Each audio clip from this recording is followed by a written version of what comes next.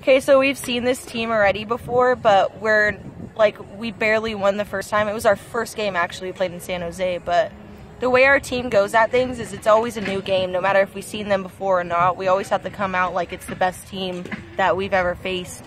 And coming up this weekend, I think we're mostly just mentally getting ready for it. That's usually what we really are, because we're stuck in our heads when we start messing up and making mistakes, but we just one pitch at a time is our thing that we say all the time, and that's just what we focus on.